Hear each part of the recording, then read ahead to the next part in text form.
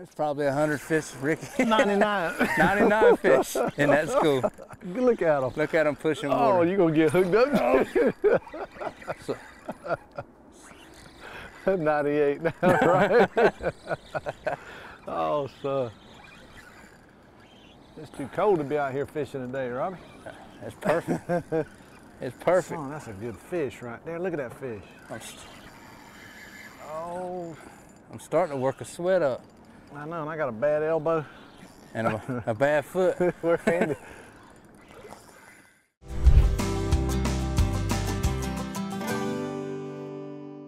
Grady White Boats' reputation for designing ruggedly elegant fishing boats is legendary.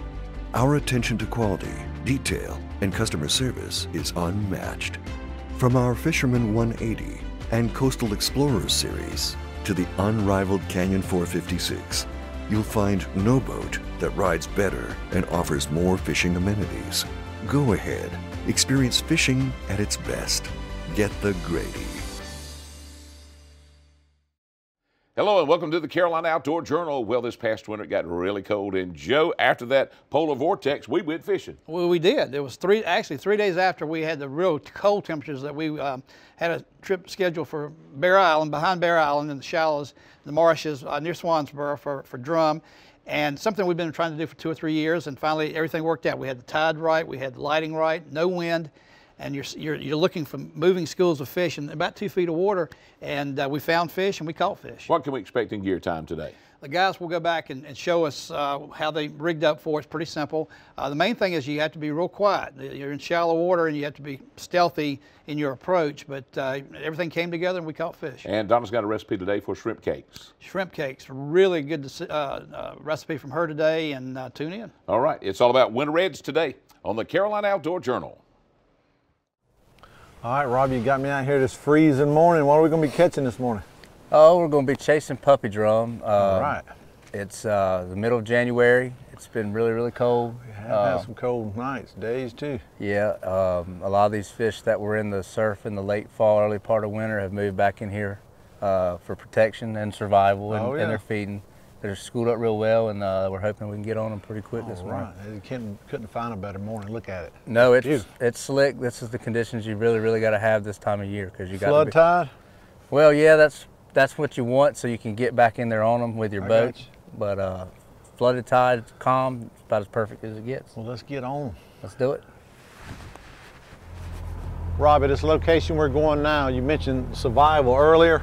Yeah. I know in the river, I'm going back up into deep creeks. Is this similar, or?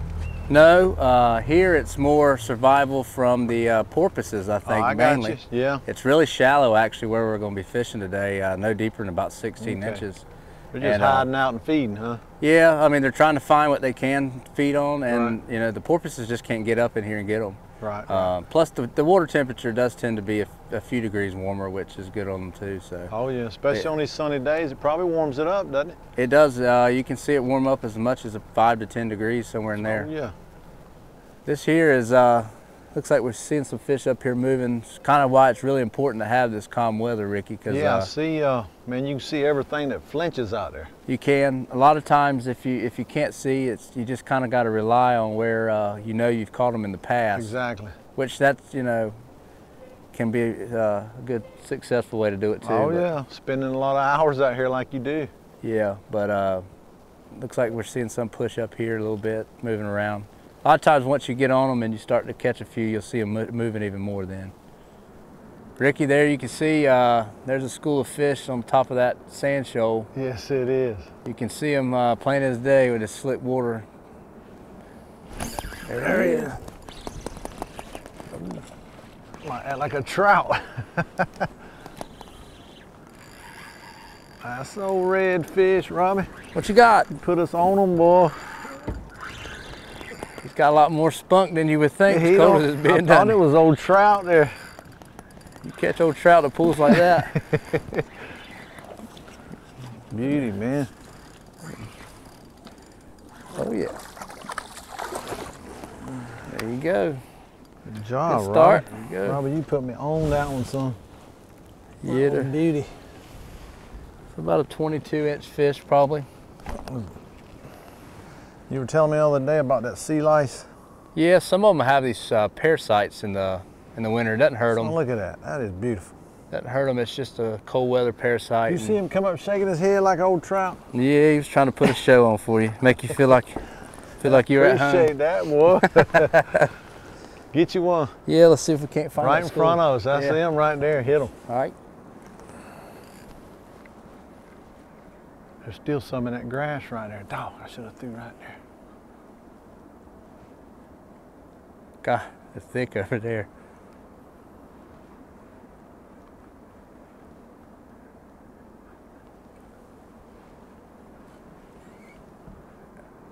I think you just got bit. Oh, you're on. Ain't that you're on? Hook's it.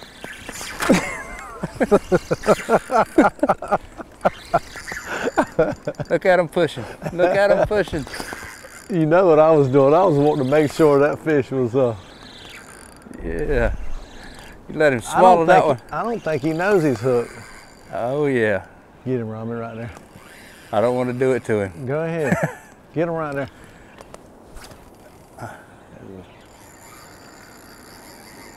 That fish right there is mad now. Let me know when you're ready. Oh, I'm gonna reach right down and just pick him up. That's usually what I do. Maybe. He said, no, you ain't gonna pick me up yet. Oh, you got hooked him in the tail? No, he's in the top of the roof, the head. It's amazing how aggressive they are. Oh, it is.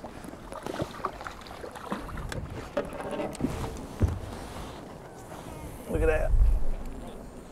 Robbie, I let that one have it a little bit long.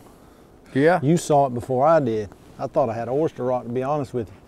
Yeah, he was swimming off with it. You can see your line moving. Of course, He thumped it and just sat there. You did the right thing. I had missed one right before you, and I don't think I let him have it long enough. A little jumpy.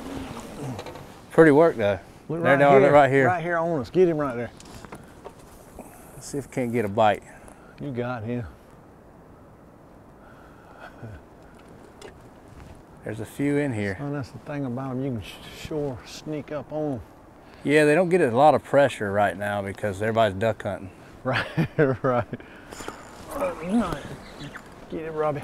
I feel them swimming through my line. Good night. I keep thinking that's a trout, boy. It's a redfish. You've been trout fishing too much. They ruined me. He don't know he's hooked. He said, y'all ain't supposed to be in here this time of year. Leave us alone.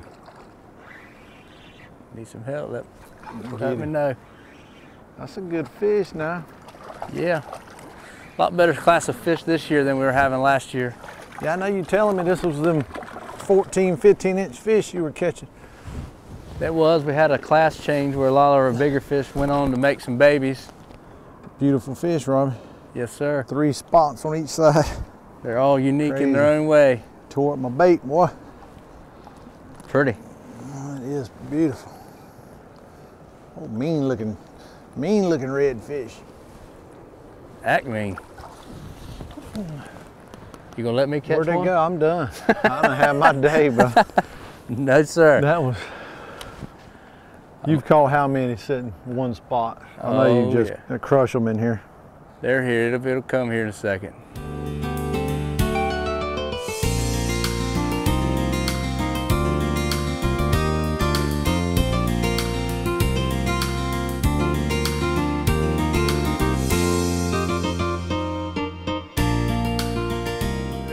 Finally. He's coming to you, ain't he? Hard as he can go. Finally. Well, you were treating your charter right by letting me catch the first ones. That's all you were doing. Sounds good. Ricky, I still got a little bit of a bum foot. If you'll help me out. I got you, brother. Oh, I got you, buddy. Thank you. Yeah, man. Look at that blue tail, Robbie. Yes, sir. Got him all excited this morning. When they're lit up like that, their tail is as blue and pretty as it gets. A lot of people call them redfish, but they're more of a silver looking fish here. Oh, that's beautiful, man. Yes, sir. Nice, yes, sir. Boy, nice. Let's get him back in. I want to do it again. Yeah. That don't get old, does it? No. Look in front of you, Robert. Pop him right there. I believe there's a mess of them right here. Tell you what, ain't nothing better than seeing a fish and casting to it. You go that way, I'll go this way. How about that? Deal. Robbie, 12 months out of the year, I know you're doing this at least 9, ain't you? Yeah. I mean, we have drum year round. Right. And people just don't understand that. You know, they think wintertime, everything's kind of over with, but man. I tell you, if you know, the best drum days numbers wise, I always have is generally from late December to May. These fish are in humongous schools. Yeah, as you demonstrated. Yeah, and you know, it's a little bit different type of fishing in the summer months. We still have schools. A lot of times you'll find them like this too, and you can catch them on topwater plugs, things like that, which the fish are a little more aggressive, but there's still fish here year round. Nothing wrong with this, brother. No, it's we're blessed here with a great fishery, there's no doubt. There's probably 100 fish, Ricky. 99. 99 fish in that school. Look at them. Look at them pushing water. Oh, you're going to get hooked up. So, 98 now, right? Oh, son. It's too cold to be out here fishing today, Robbie. That's perfect. It's perfect. Son, that's a good fish right there. Look at that fish. I'm starting to work a sweat up. I know, and I got a bad elbow. And a bad foot. We're handy. Hold on, boy. Ricky, if we were fishing a tournament, oh man, what are you talking about? we'd have a good weight right here, 2 casts. Oh, Lord. Look. That is beautiful. That is beautiful. You got him there? If you'll grab that jig head. Got him? I got him right there. Look like twins, don't they? They are, son. That's the thing about them here. Is that not beautiful? They're scoot up and they're all about the same size. Yes, sir. I got him hooked good. Right to the tongue. Ain't hurt a bit either. No. Oh, he had that one good, didn't he? Yeah, I might have to do a little dental work on it. Let me get mine loose and I'll help you with it. Cold, Robbie, so they don't suck it down right to start with. But you give them a second or two. They'll hit it. That's why they don't really hit a top water as good this time of year. Tell you what they do when they get on there is pool. Yeah, pretty fish. Right. Let's do it again. You ain't gonna have to talk me into it. He acts like a trout again, don't he? It did. Bud. Oh. Another good fish. Look at that thing. They don't normally shake it. He's been hanging around them a while. Let me get out of the way. That might be the best one we've had today. There's a pretty one now. Might need to help you with that one. Yes, sir. Let me slide a net under him. That is beautiful right there. You gonna bring him up here or not? Hey, do what you TFO in a bind. Do what you can do, right? There you go. That's an upper slot fish there. Robbie, I ain't gonna lie to you. I thought I had another oyster rock to start with. Start pulling back. Oh, he did, but let me get that hook out right there. That's a pretty oyster. Yeah, I like them like that. You had a good hook set on him. Come here, baby. Watch that jig head. This is what's good about that old rubber net.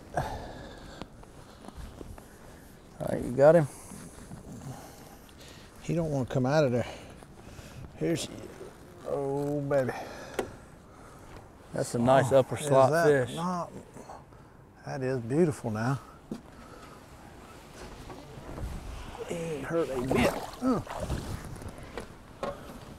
right, well, appreciate that. Yes, sir. Let's see if we can't find that bunch of fish again. So if they're all like that now. Yeah, that's a good class of fish. That upper middle to upper slot on light tackle. He run away from here too now. Yeah, he was mad at you. Not like he was none too cold, did he? They're actually coming right up to the boat. There we go. Get him, boy. Turn him. Look at this school, Look right here. That's right, Ricky. Push him back in there. No, they're getting by me now. Look at all them fish. son, that's beautiful.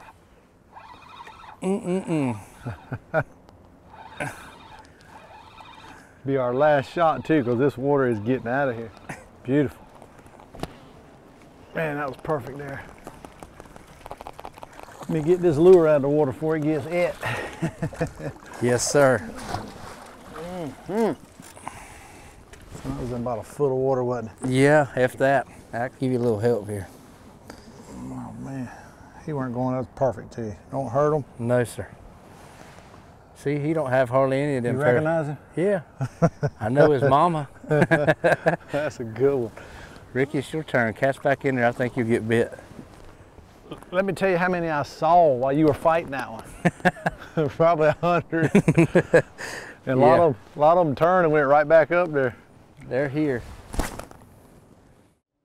Joe, earlier you mentioned the tide. How important is that? Well, that type of fishing is all based on tide. We had about a 2-hour window to go in and catch these fish, and it worked out just about right. And that's the biggest thing is getting in, because it's so shallow back there. If you don't get out quick, you could be back there for 6 or 8 hours waiting for the tide to change again. All right, let's go to school. Let's go to gear time.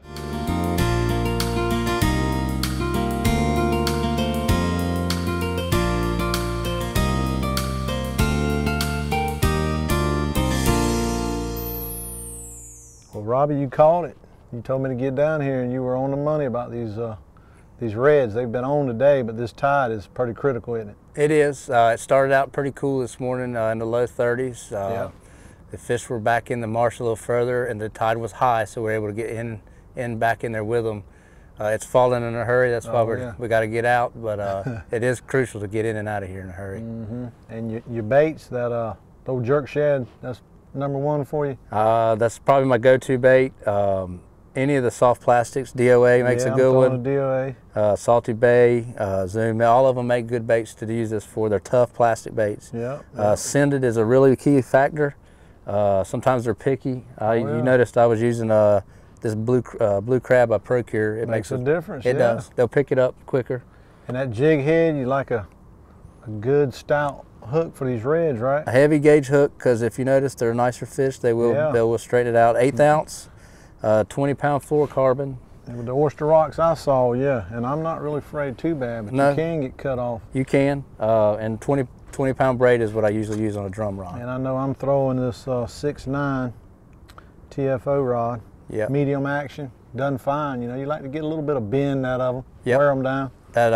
That 7 foot to 6.5 to 7 foot medium is perfect for these fish. And that 10 diameter, 10-pound test, 4 diameter. Right. Braid, and that's kind of what all of us guides tend to use. And that 25, this is a smoke by Quantum, and just a 2500 series. 3000. That's about the perfect size. Yep, with a good smooth drag, you can enjoy it. Yep. Well, man, I appreciate you getting me down Thank here. you so much. Anytime. All right, brother. Thank you. If you'd like to try this kind of fishing, contact Captain Rob Hall. There's his number on your screen. Now let's catch up with Donna. She's in the kitchen with a recipe for shrimp.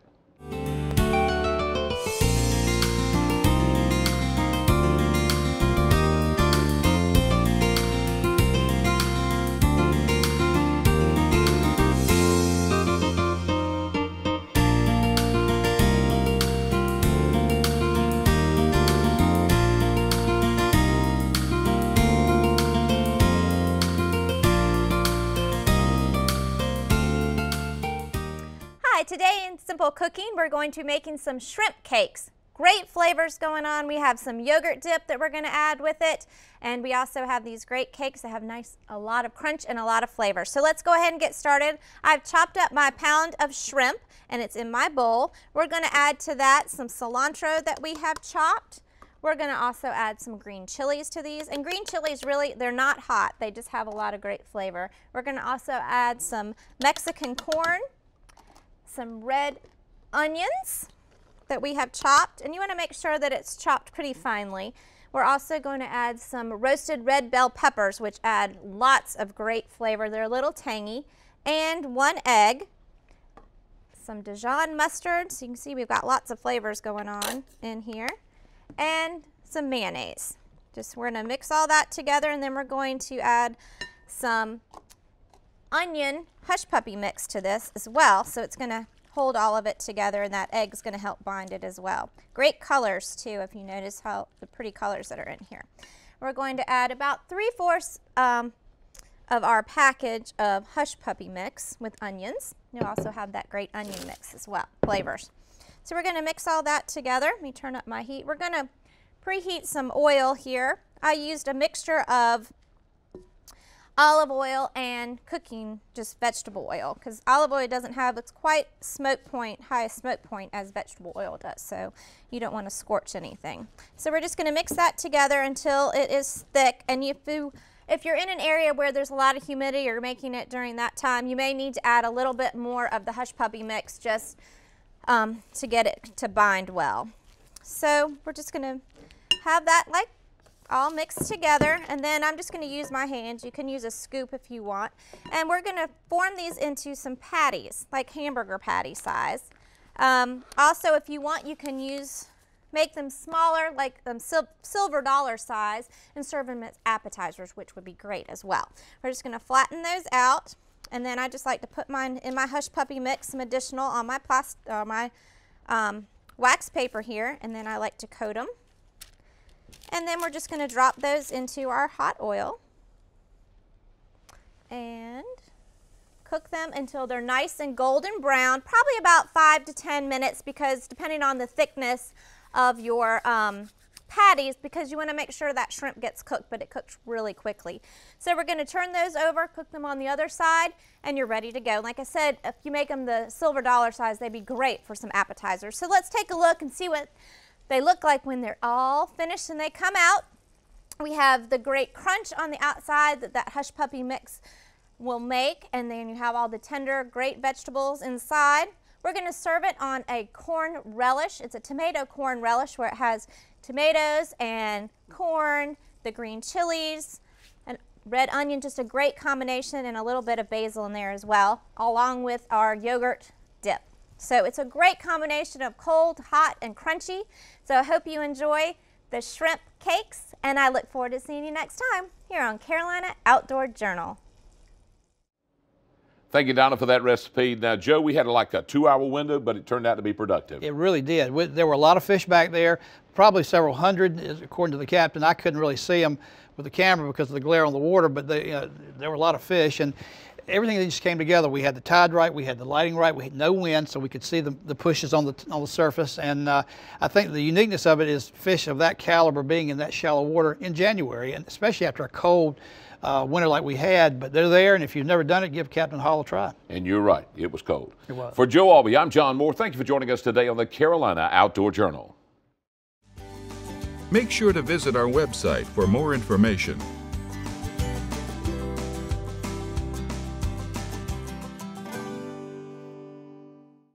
Grady White boats are known for uncompromising quality through exceptional attention to detail. On every model, from 18 to 45 feet, we incorporate exclusive features and quality components that you won't find on any other boat brands. Our exclusive CV2 hull design is ranked highest in every third-party survey done in the marine industry. So every day on the water will be a great day, no matter the conditions.